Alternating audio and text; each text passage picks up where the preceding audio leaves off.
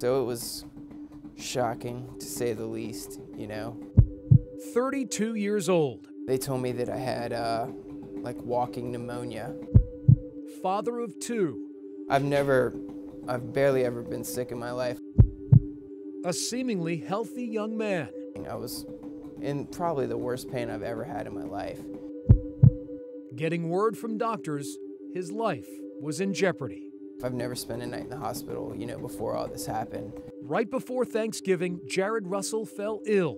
It would be a sickness that would alter his life forever. It was because my heart wasn't pumping like blood to my organs, so everything was like shutting down. Jarrod's diseased heart was failing, and failing fast.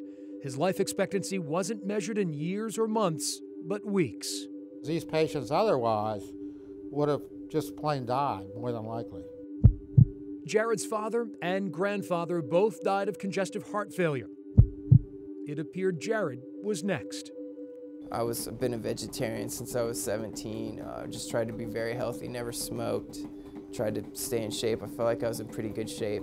He figured leading a healthy lifestyle would keep him out of trouble, but genetics dictated otherwise.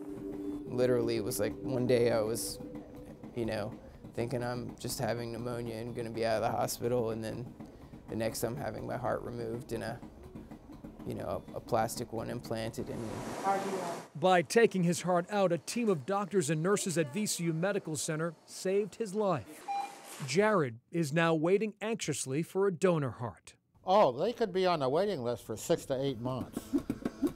But during his time on the waiting list, Jarrod will be marching to another beat.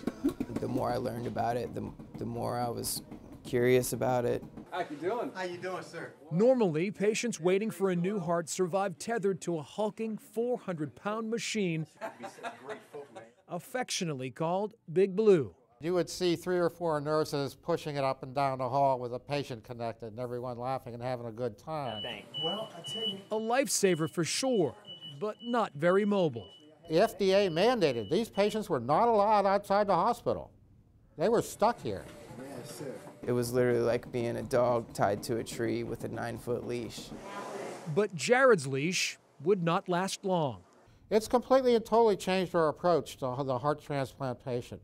Doctors at VCU approached Jarrod about gaining a little freedom. It was definitely a little apprehensive.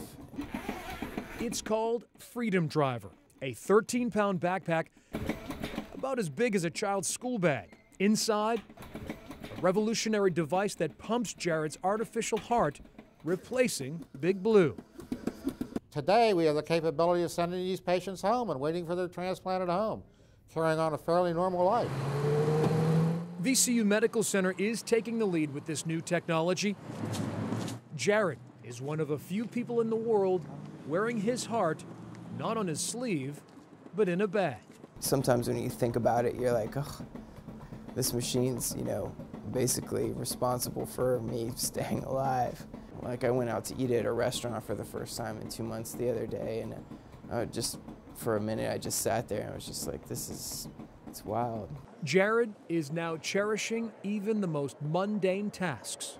This could really, you know, just allow me freedom, you know, to at least walking down the street with my family or breathing fresh air, things that you take for granted, you know, every day.